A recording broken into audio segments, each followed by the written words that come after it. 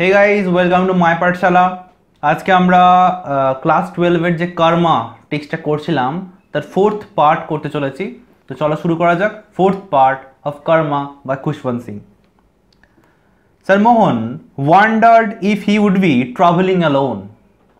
Sir মোহন ভাবছিলেন যে তাকে একাই যেতে হবে কিনা। স্যার মোহনলাল ট্রেনের কামরায় উঠে পড়েছেন, মানে উঠছেন, অ্যাকচুয়ালি এখন উঠেননি।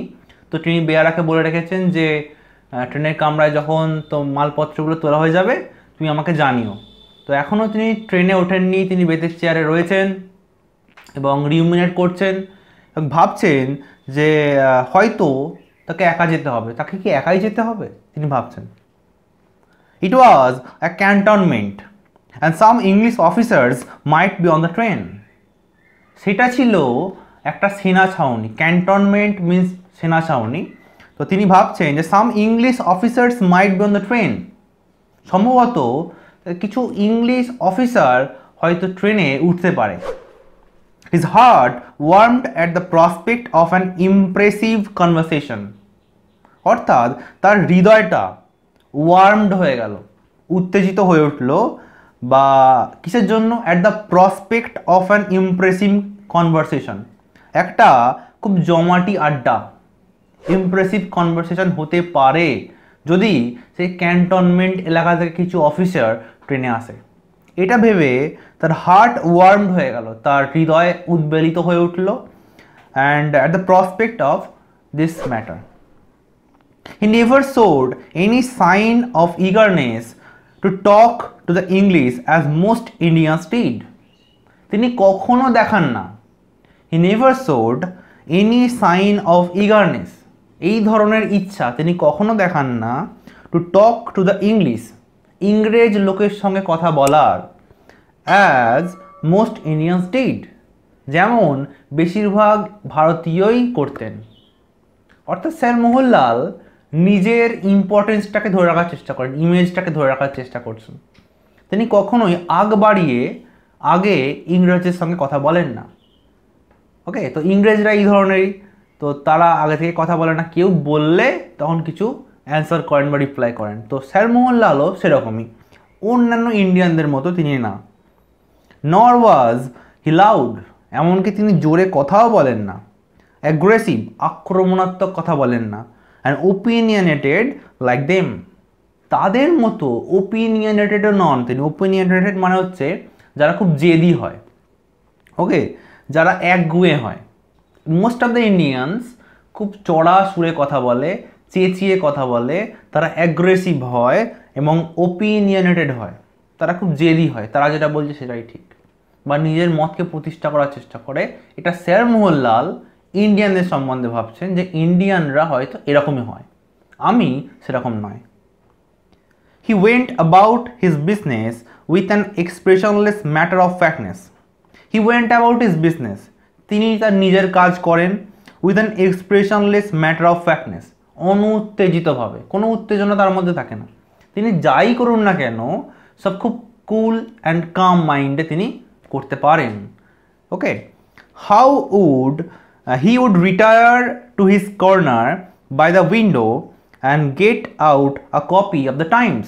তো স্যার মোহনলাল ট্রেনে উঠেছেন, তো he would retire to his corner by the window, তিনি একটি জানালার ধারে কোণে বসলেন। And get out A copy of the Times, এবং বার করলেন দ্য টাইমস পত্রিকার একটি copy.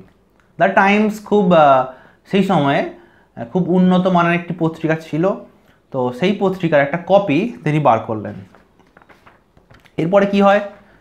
He would fold it in a way in which the name of the paper was visible to others while he did the crossword puzzle. তিনি পেপারটিকে এমনভাবে ভাঁজ করবেন যাতে the name of the paper was visible to others. অর্থাৎ ট্রেনের একটা দিকে তিনি বসে আছেন বার্থে, অপর দিকে কিছু অফিসার হয়তো আসবেন বা কোনো উচ্চপদস্থ কেউ আসবেন, ইংরেজদের অবশ্যই। তো তিনি এমনভাবেই সেই দ্য টাইমস পত্রিকাটাকে ভাঁজ করবেন যাতে দ্য টাইমস লেখাটা অন্য দিক থেকে দেখা যায়, অর্থাৎ অপোজিটে যে থাকবেন বা যিনি থাকবেন তিনি দেখতে পাবেন। while he did the crossword puzzle, এবং তিনি the Hindu টাইমসে crossword puzzle solve করবেন, মানে শব্দ ছক। The Times always attracted attention, the Times পত্রিকা সবসময়ই মানুষের আকর্ষণ ক্রিয়েট করে, মানে মানুষকে আকর্ষিত করে। Someone would like to borrow it when he put it aside with a gesture signifying I have finished with it, এবং someone would like to borrow it, কেউ হয়তো আমার কাছ থেকে সেই পেপারটা ধার চাইবে। ওকে, তো আমি যখন পেপারটা পড়ছি এমনভাবেই ভাঁজ করছি যাতে দ্য হিন্দু লেখাটা অপোজিট থেকে দেখা যায়, এবং আমি অনুমান করছি যে কেউ হয়তো আমার থেকে সেই পেপারটা ধার চাইবে বা পড়ার জন্য চাইবে। when he put it aside with a gesture signifying, যখন তিনি সেই পেপারটিকে ভাঁজ করে রাখবেন এবং সেটা এমন একটা ভঙ্গিতে যেন সেই ভঙ্গিটা বলছে I have finished with it, আমার এটা পড়া হয়ে গেছে। অর্থাৎ তিনি পেপারটিকে ভাঁজ করে তার সাইডে রাখবেন এমনভাবে যেন কেউ দেখলে বুঝতে পারবে যে পেপারটা পড়া হয়ে গেছে, তো তখন তিনি তার কাছ থেকে পেপারটা চাইবেন। কেন এটা করছেন? তিনি চাইছেন যে দ্য অপোজিট, তা অন্য যে যাত্রী আছে তারা কনভারসেশনটা শুরু করুক। স্যার মোহনলাল কখনো নিজে থেকে কথাবার্তা বা কনভারসেশন শুরু করেন না, মোস্ট অফ দ্য ইন্ডিয়ানস এটা করে। তো তিনি একটা কালচার্ড ইংরেজ হতে চান, তো তিনি এই পদ্ধতি অবলম্বন করছেন যে হিন্দু পত্রিকাটাকে এমনভাবে রাখবেন যাতে বোঝা যায় যে আমার পেপারটা পড়া হয়ে গেছে। Perhaps someone would recognize his balliol tie, সম্ভবত কেউ একজন তার ব্যালিওল যে টাই, তিনি একটা ব্যালিওল টাই পরেছিলেন, তো ব্যালিওল টাই সেটাকে লক্ষ্য করবে। which he always wore while traveling, যেই টাইটা তিনি সব সময় পরেন যখন তিনি বাইরে যান। তো স্যার মোহনলাল যখনই বাইরে ট্রাভেল করেন বা ট্রেন জার্নি করেন তখনই সেই ব্যালিওল টাইটা পরেন। That would open a vista leading to a fairy land of Oxford College, masters, dons, tutors, boat races and rugger matches. Vista means একটা রাস্তা, সুদূর প্রসারী যাওয়ার রাস্তা। তো that would open A vista, এটা একটা ওয়ে, রাস্তা খুলে দেবে। কিসের রাস্তা? টু এ ফেরি ল্যান্ড, একটা কল্পনার রাজ্য, যেখানে কি আছে? অক্সফোর্ড কলেজ আছে, মাস্টার্স, ডনস, অনেক শিক্ষক আছে, টিউটার্স আছে, বোট রেসেস মানে বাইচ খেলা আছে, অ্যান্ড রাগার ম্যাচেস, রাগবি খেলা। অর্থাৎ কেউ যখনই আমার থেকে the Times, the Hindustan Times চাইবে, বা হিন্দুস্তান টাইমস যদি নাও চায়, আমার ব্যালিওল টাই তার পছন্দ হবে বা সে বুঝতে পারবে, এবং সেই ব্যালিওল টাই থেকে কনভারসেশন শুরু হবে, এবং সেই কনভারসেশনটা একটা রাস্তা খুলে দেবে এমন একটা কল্পনার রাজ্য যেখানে অক্সফোর্ড কলেজ আছে, মাস্টার্স আছে, ডনস আছে, টিউটার্স আছে, রাগার ম্যাচেস আছে। অর্থাৎ এইসব পুরানো কথাগুলো যখন তিনি বিদেশে ছিলেন তিনি এগুলো এক্সপিরিয়েন্স করেছেন, তো সেই কথাগুলো তার সঙ্গে শুরু করবেন। এতটা বেশি সেলফ অবসেসড তিনি। If both the Times and the tie failed, এবং তিনি ভাবছেন এবার দ্য হিন্দুস্তান বা হিন্দুস্তান টাইমস বা এই যে ব্যালিওল টাই, এই দুটোই ব্যর্থ হয়, অপোজিটে যিনি আছেন বা তার যে সঙ্গী আছে সে যদি এগুলো কোনো পাত্তা না দেয় তাহলে কি হবে? Sir Mohan would কৈহা his বেয়ারা to get the Scotch out, তখন স্যার মোহনলাল তার বেয়ারাকে ডাকবেন, কই হ্যাঁ এটা বলে, কেউ আছো এটা বলে। Whisky never failed with Englishman, কেন ডাকবেন? হুইস্কি, অর্থাৎ হুইস্কি এক ধরনের মদ, তো সেটা তিনি চাইবেন। Whisky never failed with Englishman, Englishman এরা হুইস্কি খুব পছন্দ করে, এবং একজন ইংলিশম্যান কখনো হুইস্কি থেকে দূরে থাকতে পারবেন না। যদি ব্যালিওল টাইও তাকে অ্যাট্রাক্ট না করে, হিন্দুস্তান টাইমও তাকে অ্যাট্রাক্ট না করে, হুইস্কি করবেই করবে। তো কনভারসেশন শুরু করার জন্য, এমনকি নিজেও বলবেন না, তো নিজে না বলে অপরকে আগে বলানোর জন্য এতগুলো প্ল্যান স্যার মোহনলাল করে রেখেছেন। Then followed Sir Mohan's handsome gold cigarette case filled with English cigarettes. তারপরে কি আছে, স্যার মোহনলালের একটা সিগারেট কেস আছে, অর্থাৎ সিগারেটের যে বক্স হয় সেই সিগারেটের বক্স আছে, তার মধ্যে কি আছে, ইংলিশ সিগারেট আছে। ইংরেজরা যে সিগারেট খায়, তো কি হবে এবারে, ইংলিশ সিগারেটস ইন ইন্ডিয়া। ইংরেজ সিগারেট অর্থাৎ ইংরেজরা যে সিগারেট খায় ভারতে কি করে এলো? How on earth did he get them? পৃথিবীর কোথা থেকে সে এটা পেলো?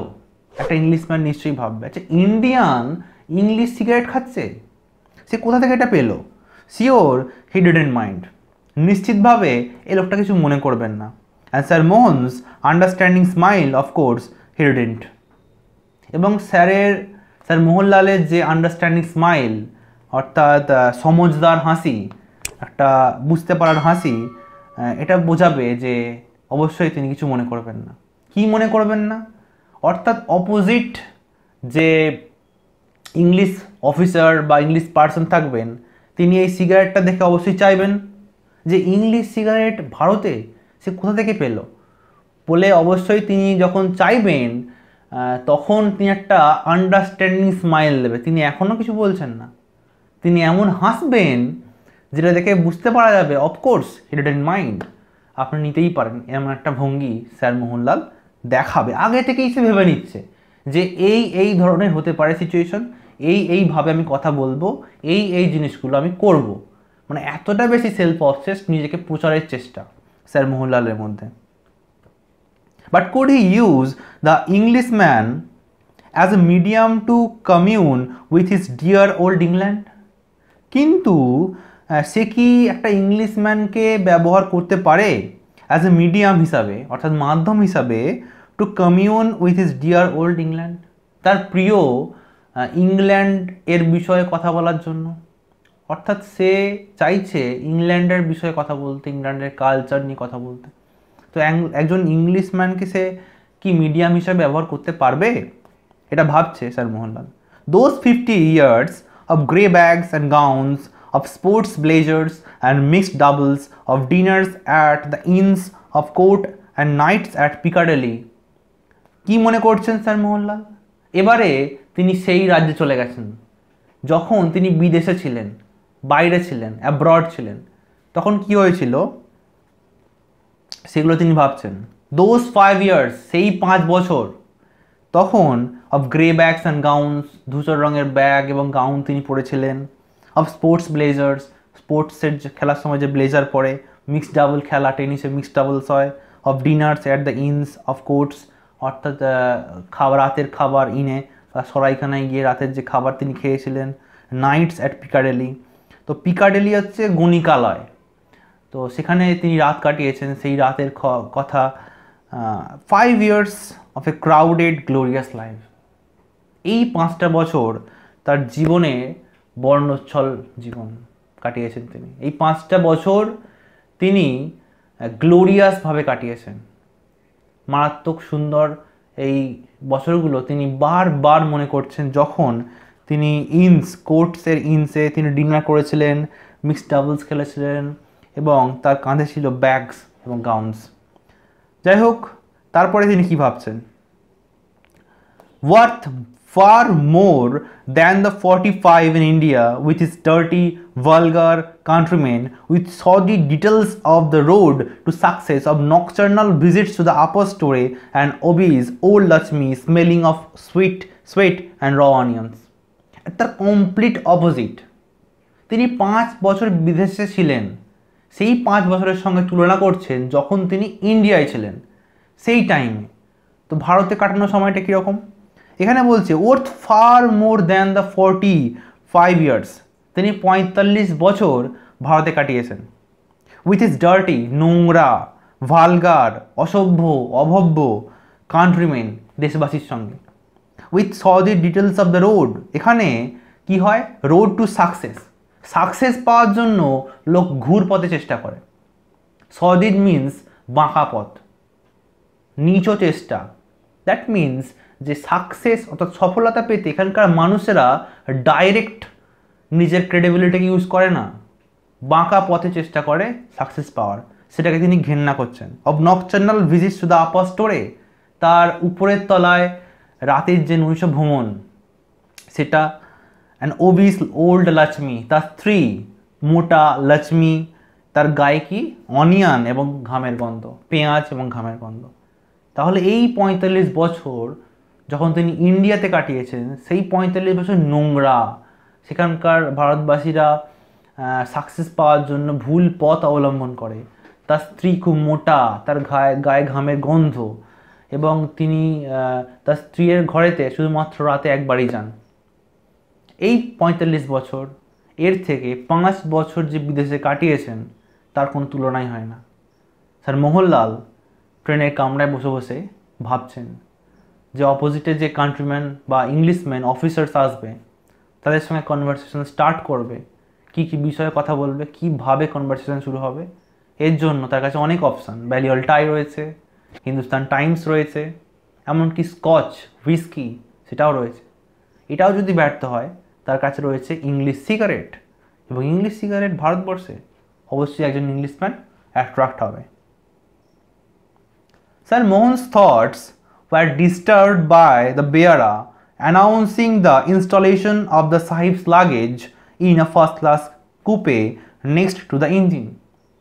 এখানে কি হচ্ছে, স্যার মোহনলালের এই যে চিন্তা ভাবনাগুলো একটু বিরক্ত হলো। সে মনে মনেই ভেবে যাচ্ছে এতক্ষণ ধরে।